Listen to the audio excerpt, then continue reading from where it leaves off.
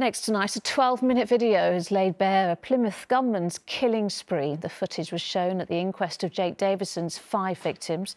He was 22 when he killed his mother and 4 others before turning the gun on himself in August 2021.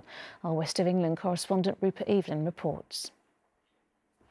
Mid-afternoon, and Jake Davison enters his Plymouth home.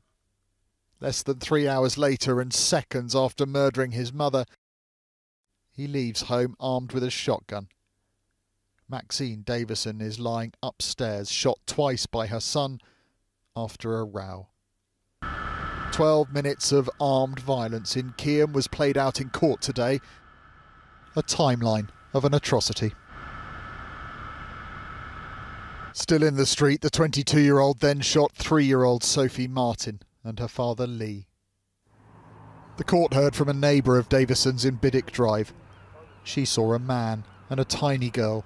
They looked like they were cradling each other, she said. But as she got closer, she realised they were both dead. Davison was described in court as insular and lonely. A neighbour said his mother had in the past described him as that weirdo. Having left the street, he then shot and killed Stephen Washington. CCTV moments later shows him walking down the street, his shotgun by his side.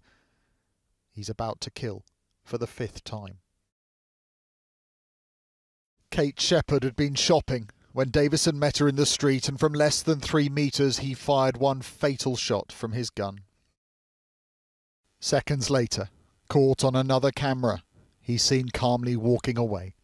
The inquest also heard more details about Davison himself, a man obsessed with guns, said a careers advisor.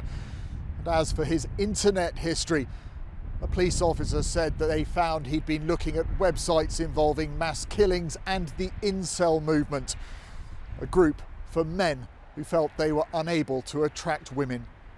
Rupert Evelyn, ITV News, Exeter.